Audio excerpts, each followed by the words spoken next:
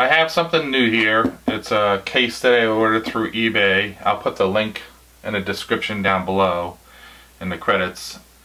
It's a hard case. It's got this beautiful gold and black anodized Phantom 4 label on here. This hard case is all trimmed out with aluminum, black anodized aluminum corner brackets and edging, and everything is riveted together. The hinges on this case are really nice. They have these brackets here that prevent the cover from flopping open.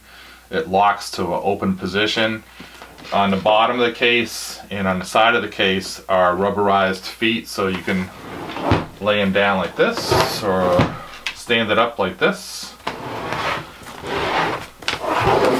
The handle is really nice and heavy duty. It has rubberized backing on it that feels really good for the fingers. It's padded. The latch mechanisms have locks on them. When you unlock the case and you take a look a little bit closer, the top edging right here has a raised center channel that fits into a recessed groove, almost creating a seal. But like I said, this case is definitely not watertight, but I wouldn't hesitate, you know, letting it get into a little bit of weather with some raindrops and stuff like that you could wipe off later on. It's not going to get inside. The case is all lined with foam, and there's a little bit of compression, so the embossed letters on the Phantom 4 foam case, they press themselves a little bit into the case. They're transferring the information that's on the embossed case, and it has a nice secure latch feel to it.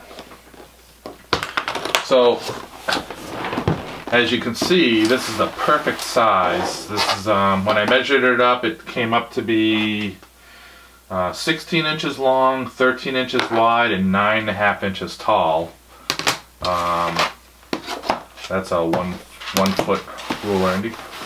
Everybody that has an idea of the size of the foam case understands how big this bigger case is, because it probably only extends maybe a 1/2 inch in all directions, except for the right side here. It's probably about 3/4 of an inch, because it has to accommodate the handle of the foam case, and all you do is just push it flat and it goes right in. And the case comes up even with the top of the bottom half, so that the cover can open up. And here you can see that the that latch holds strong there. And then of course I have my Phantom 4 in here, which I added DOT reflective tape to it, which is a nice feature for understanding the front and back. It's very similar to what I'm used to with the Phantom 3 series. I really like the stripes on there. The LEDs are not always visible in bright sunlight, so close by it's not so bad. But anyways, this is my new case.